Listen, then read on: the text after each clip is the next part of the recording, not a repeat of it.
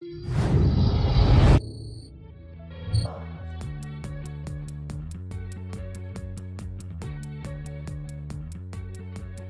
way that we use GIS at Arizona Public Service is it is our system of record for assets, so any geographic assets. The ArcGIS online platform has opened up a myriad of opportunities for a whole bunch of different business groups. Sort of flagships right now is our streetlight inspection program.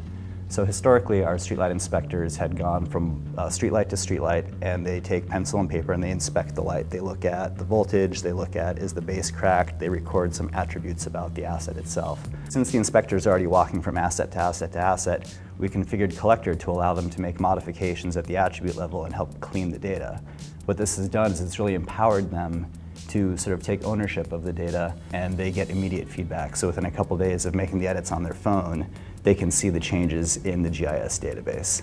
So what I would say to other utilities who are waffling or sort of thinking about adopting it is just try it. It's very, very easy to configure. It's very, very easy to deploy. Our advanced distribution management system is fed by GIS. More and more we're seeing integration between GIS and other systems, our Maximo system, for example, or our outage management system. All of these things are fed from GIS. Historically, it's just sort of been a way to track where's our stuff, but now where's our stuff is really, really important, and how is our stuff interacting with other things out in the field. It's coming to be center stage, to be honest with you. It's really an exciting time to be in the utility industry.